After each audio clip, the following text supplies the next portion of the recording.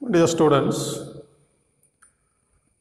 in the last class, we were discussing the population regression function, the PRF. The PRF was represented as expected y given x is equal to beta 1 plus beta 2 xi. Expected y given xi is equal to beta 1 plus beta 2 xi. And as we have discussed in the last class, this PRF, that is expected y given xi, passes through the conditional mean values of y values for given values of x, x2, x3, etc.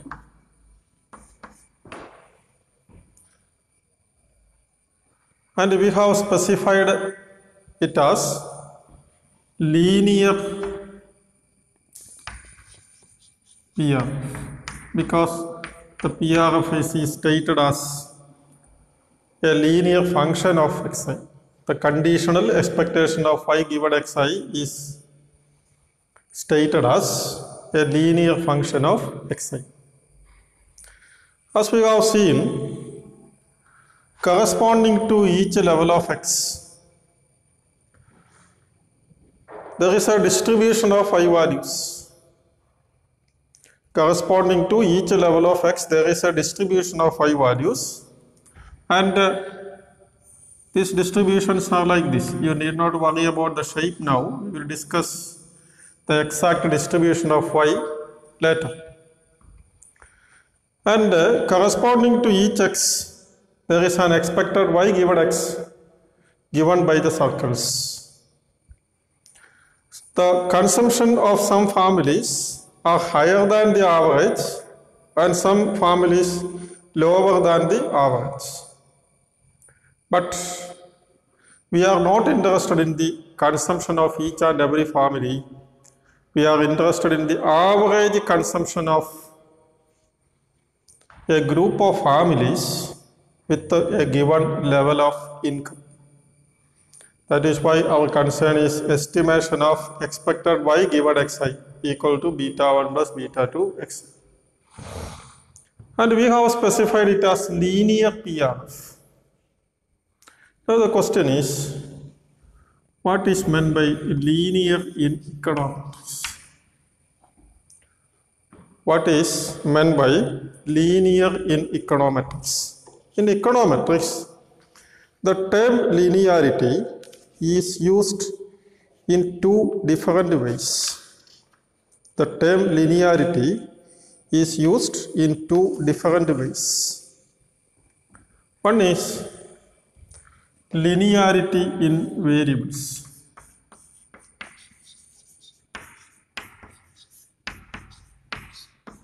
Linearity in variables.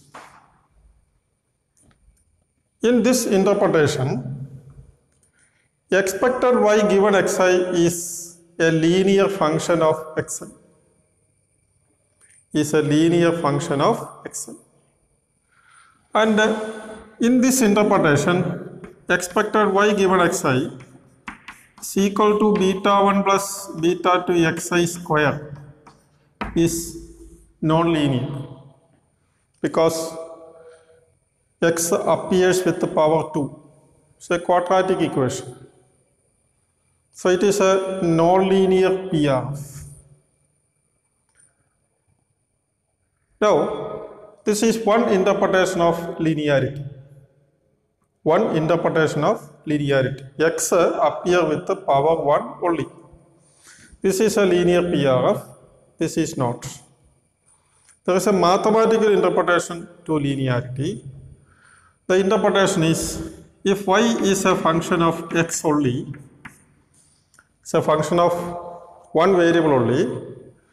And if dy by dx, the derivative of y with respect to x is independent of x, then it is linear in variables. In this case, it is beta 2. In this case, it is 2 beta 2x. So, not a linear. This is one interpretation. A second interpretation of linearity is linearity in parameters. Linearity in parameters. Linearity in parameters. In this interpretation, a PRF is linear if the parameters appear with the power 1 only. May or may not be linear in variables. In this interpretation, this is a linear model because beta 1 and beta 2 appear with the power 1 only, even though x appear with the power 2. On the other hand, a model like expected y given xi equal to beta 1 plus beta 2 square xi is non-linear, even though the model appears to be linear in variables x. In econometrics, linearity means linearity in parameters. May or may not be linear in variables. In econometrics, linearity means linearity in variables. May or may not be linear in parameters. That is the interpretation of linearity in econometrics. So, when we consider only a linear model, it is not restricted to straight line relationships. We can estimate all types of curves using linear models. As an example, you consider a cubic cost function. Cubic cost function, let total cost is equal to beta 0 plus beta 1 xi, beta 1 qi plus beta 2 qi square plus beta 3 qi raised to 3.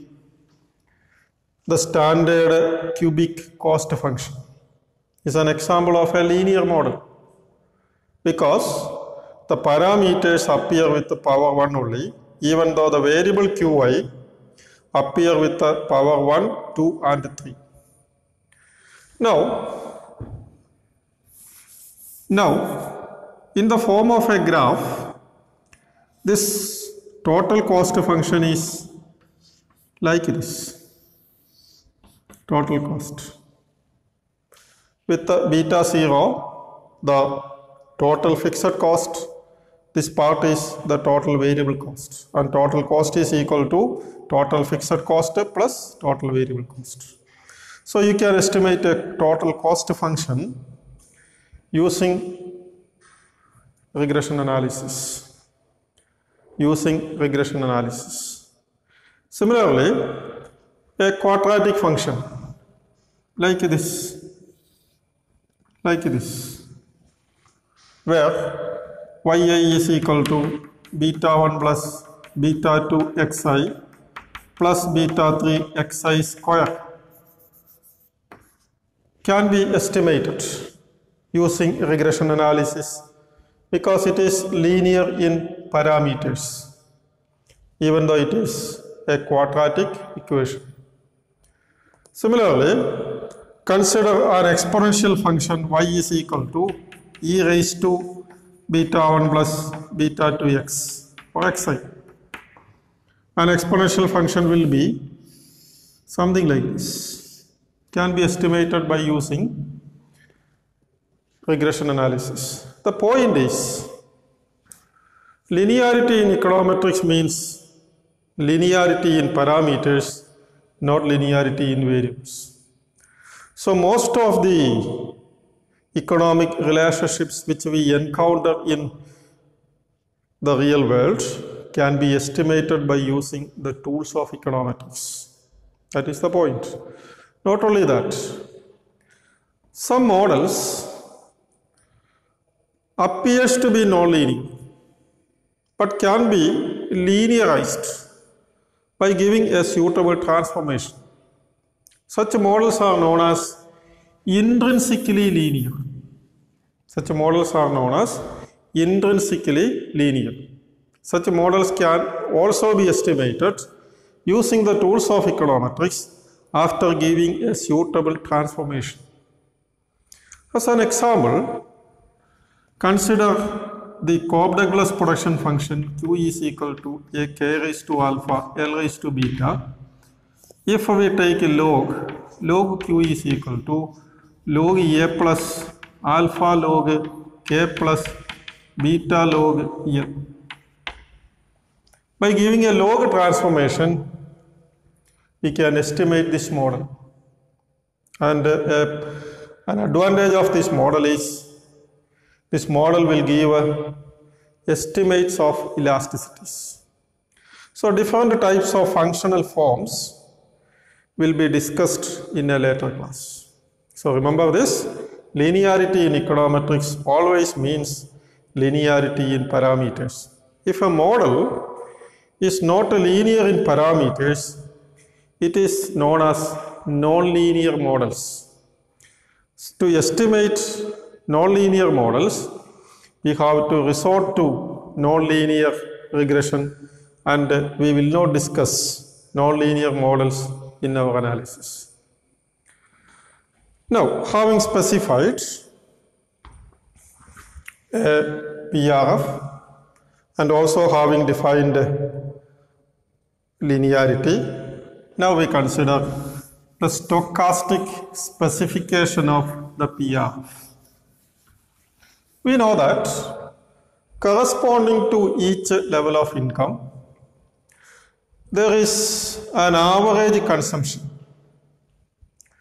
But the question is, what about the consumption expenditure of an individual family? We know that when X was equal to 80, the average consumption expected Y given X was equal to 65. But for some families, the consumption expenditure was, say Y1 was equal to, say, 75. For another family, say Y5 was equal to, say, 60. Like this. So the average, even though the average consumption of a family is 65, individual consumption expenditures are different. Now the question is, what is the relationship between the average consumption expenditure of a group of families and the consumption expenditure of an individual family? Now let us define the difference between the consumption expenditure of an individual family and the average consumption expenditure of the families corresponding to a particular level of income as yi minus expected y given xi. We call this ui. The stochastic error term, the disturbance term, ui, and yi is equal to expected y given xi plus ui, and from this equation yi is equal to beta 1 plus beta 2 xi plus ui, and this is the stochastic specification of the PRF. So the stochastic specification of the PRF is yi is equal to beta 1 plus beta 2 xi plus ui, where beta 1 plus beta 2 xi is the deterministic part, ui is the random component, the deterministic component and the random component. And what is ui here? Now we know that ui here is the deviation of the consumption of an individual family from the average consumption of the families where this particular family belongs. It can be stated differently. We can say that we are not interested in the behavior of each and every individual. Our interest is only some of the characteristics, central tendencies, or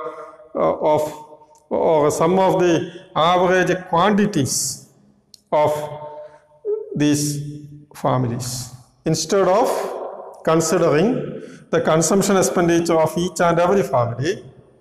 We are interested in the estimation of the average consumption of a group of families belonging to a particular income level. So in econometrics, our concern is not estimation of individual behavior, our concern is estimation of average behavior. And so what is different from the average is treated as the stochastic error term or the random disturbance term. Stochastic disturbance term or the random error term. Now, in econometrics, as I told you, our concern is estimation of the conditional expectation of phi given xi. That is, estimation of the parameters beta 1 and beta 2. To estimate these parameters, we use in econometrics the tool of regression analysis. So remember this, yi summum beta 1 plus beta 2 xi plus ui is the stochastic specification of the PRF. So this equation represents the entire graph. Whereas this particular line is represented by expected y given xi equal to beta 1 plus beta 2 xi. And in econometrics, our concern is estimation of expected y given xi. And u is nothing but the deviation of an individual behavior from what is considered as the average. Deviation from average is what is known as the disturbance term, the stochastic error term. And this is the stochastic specification of PRF. Remember this? This is an example of a linear PRF. Linearity is always defined in econometrics as linearity in parameters, not linearity in variables. And we are interested in estimation of the conditional mean values of y given x is equal to x1, x2, x3, etc.